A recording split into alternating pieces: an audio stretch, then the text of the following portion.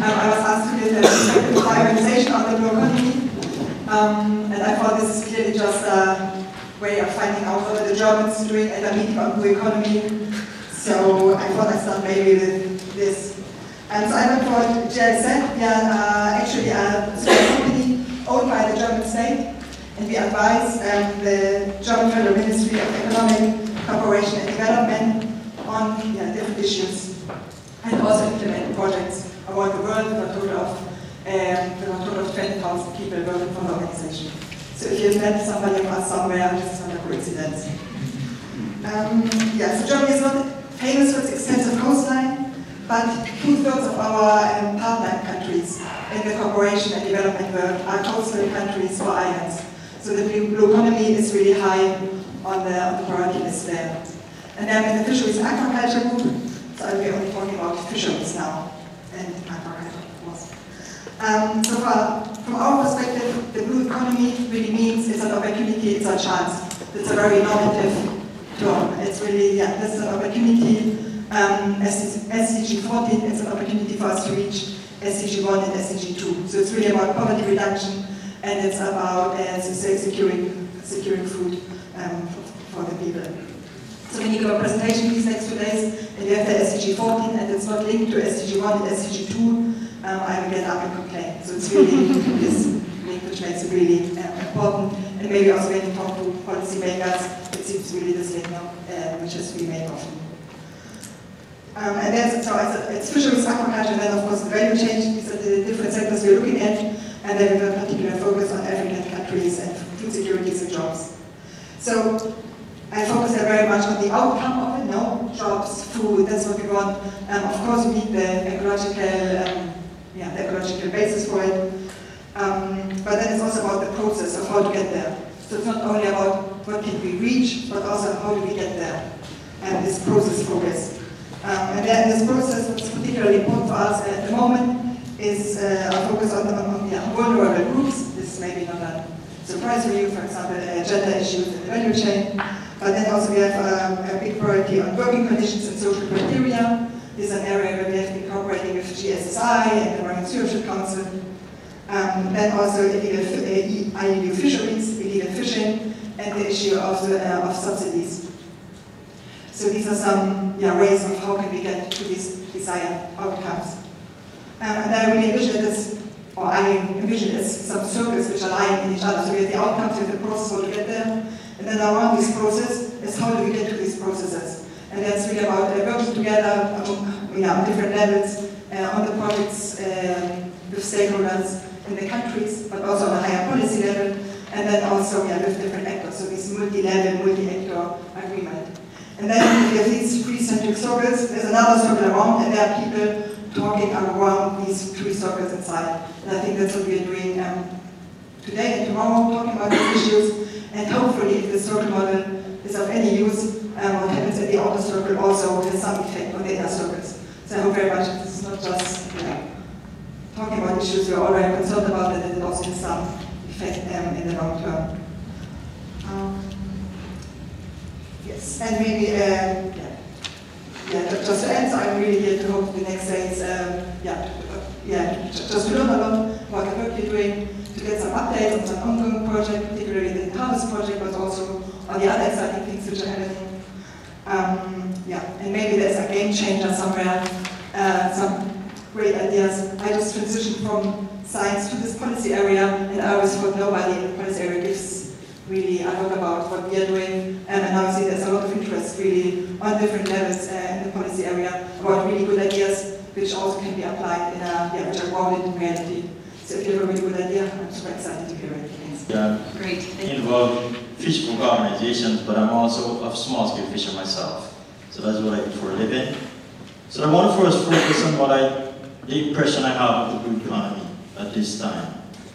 And I have a very deep sense that the blue economy at this time is a serious threat to small-scale fisheries. And this has come mainly from the conference in Kenya in November, where I saw a very focused effort to influence political will away from small-scale fisheries. So that is the current impression.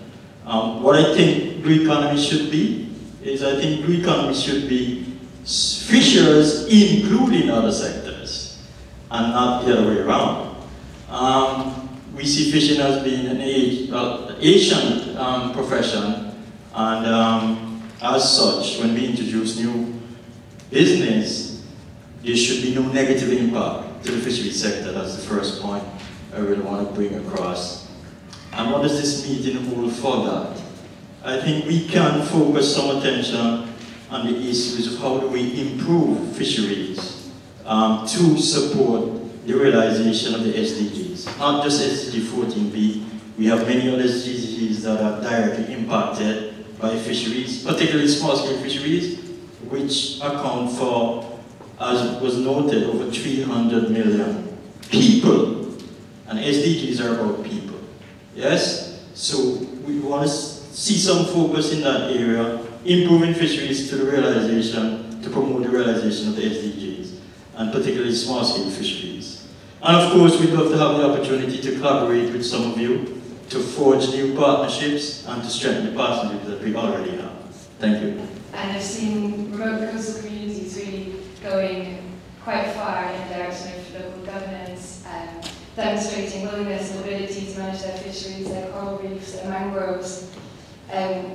We've been supporting Drayne, which is Madagascar's first locally managed marine area.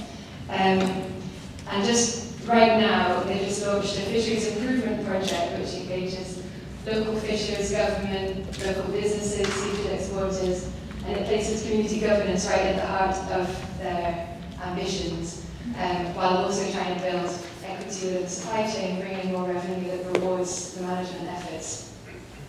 So the Drayne Management Association probably spends more time now talking about business and about how they're going to support sustainable aquaculture, how they engage with seafood exporters, than they actually do about talking about the rules, the governance, where they're going to put no-take zones, things like that. But that makes total sense to me. People in that area earn less than $2 a day, almost entirely from fishing. And yet by focusing on economic activities that bring tangible benefits in the short term, they've been able to put in place pretty ambitious resource management measures, including no-take zones, closed seasons, gear restrictions. And the example they've set at the national level is starting to be really important. There's now more than 100 locally managed marine areas around the coast, which will take example from these sites and share experiences. And through a network that represents now hundreds of thousands of coastal communities, they're starting to have a voice at the national level in policy and gain an influence. So for us, the inclusive blue economy is one that recognises, enables and rewards these collaborative efforts at the local level and creates a space for discussion and dialogue, but while always putting the needs of the most vulnerable at the forefront. Because they have the most to lose, but also they have a critical interest in securing those resources for future generations. And we often call these communities small-scale fishers, but as we've been hearing already, the sector is not at all small. It's huge. It involves hundreds of millions of people around the world. And the sector is often overlooked by policymakers, development practitioners over the years. But in these contexts, the top-down approaches are they're often failing, they're not quite working. When you get out in the field and you talk to people, it's leaving resources prone to exploitation. And what we really need is this kind of bottom-up process that we've been witnessing in Madagascar, and it's often happening in other countries as well, through local initiatives, to empower the people who really depend day-to-day on those resources for their income, food, cultural identity. And yeah, I'm looking forward to hearing, this afternoon is the part that I know the least about from my experiences in the coastal area. So I'm looking forward to hearing about how we can link up some of these processes and learn from different sectors. That we are at a very important crossroads now in terms of our ambitions for a sustainable blue economy. On the one hand, we see that there is great value, significant opportunities in the ocean, and the OECD is even now predicting and projecting that the ocean economy will double over the next decade, and we're likely to see unprecedented developments in infrastructure, coastal development, in transport, etc., and so on and so forth. And much of this growth is likely to happen in the global south and east, and can potentially respond to many of our SDG ambitions. SDG 1, no poverty, SDG 2, no hunger, and zero hunger even, and SDG 8, decent work and economic development.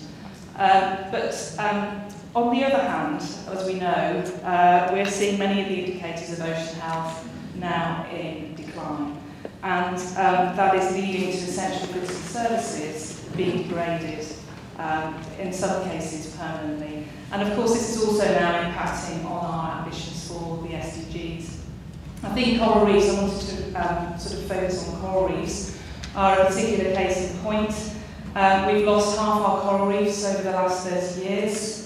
With the current projections on climate change, we're likely to continue to lose most of our coral reefs from those sites in the next 30 years. Nice and depressing. And the most depressing thought about that is the fact that they are so important to many countries in the developing world, particularly for food security, for livelihoods, but also for coastal protection.